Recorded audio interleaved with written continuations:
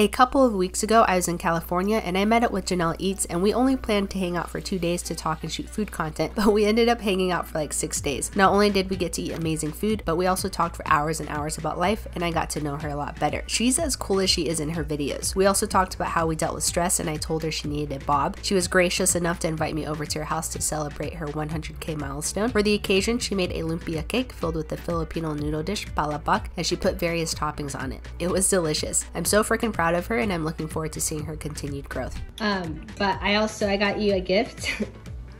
But it's in my car. I want to show you what it is. I'm nervous. There it is. I'm not looking. What is that? No way! No way! You got me a bomb! I got you a bomb. Wow!